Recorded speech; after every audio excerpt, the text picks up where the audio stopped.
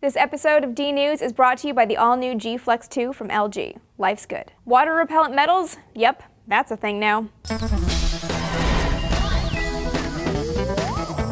Hey gang, Amy here for D News. We've all seen corroded metals, whether it's the wall of an abandoned building or an old pipe that sprung a leak. Metals corrode because we use them in environments where they are chemically unstable. Only copper and precious metals like gold, silver, and platinum exist in nature in their metallic state. More common metals like iron are processed from minerals and unstable, particularly in the presence of water. Preventing corrosion usually means adding a chemical coating to a metal surface, making it hydrophobic. At CES 2015, Belgium-based Europlasma, a global leader in low-pressure plasma technology, showcased its nano-coating technology for the electronics industry. The Nanofics coating makes any electronics highly water and oil repellent. The problem with any kind of hydrophobic coating is that they can wear off. But we might not need these kinds of chemical coatings much longer. Two scientists from the University of Rochester recently led a team that developed a laser patterning technique that makes metal hydrophobic without the need for any kind of coating. They've also used the same technique to make metals absorbent, metals that can pull water along uphill on a surface. It all comes down to the pattern lasered onto the metal.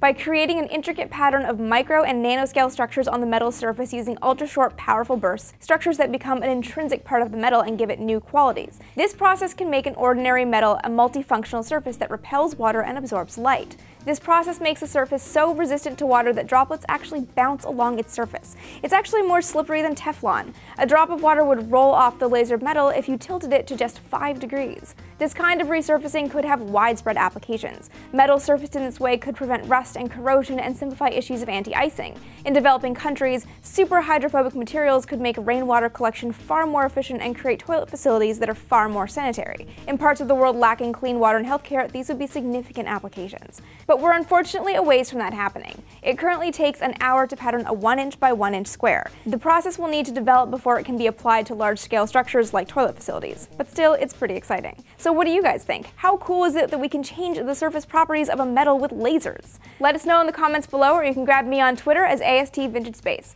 And don't forget to subscribe for more D News every day of the week. This episode of D News is brought to you by the all-new G Flex 2 from LG. Life's good.